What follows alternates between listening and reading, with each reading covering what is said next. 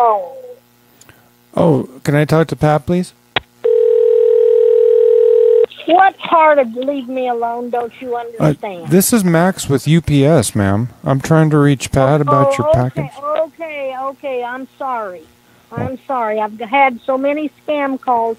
All right, what about you? A spam call? No. United Parcel Service, ma'am. I know now.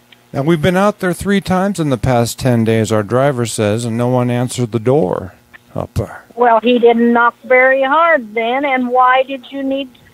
Usually they just leave it on the porch. Well, this is a COD order, $76.81. For what? It's from the Fungal Brothers, Feed and Seed, it says. Nope, that's not me. 28 pounds, Feed and Seed Fungal Brothers. Yes, ma'am. Nope.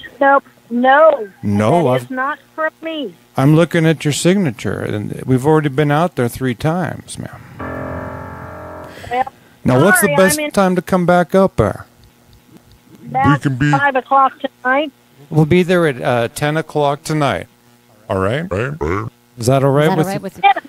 No, not 10 o'clock at night. No. Ma'am, can you appreciate what we've done for you? We've been out there 3 times in the past 10 days with your bag of seed here. But I did not order nothing. You did not order anything? No, I did not. Well, I've got the address, and I'm looking at your signature right here. I'm Maximilian, okay, from United Parcel Service, UPS.com. Well, have you got a check prepared for our driver, please? No, I do not. You do not? Well, how long is it going to take to get the $86 prepared up there? Well, I'm sorry. I'm not paying you no $86. I can take a credit card over the phone and leave the bag in a safe place. That's no problem at all. Good for you, but no. Thank you. No, just read the credit card number slowly, okay?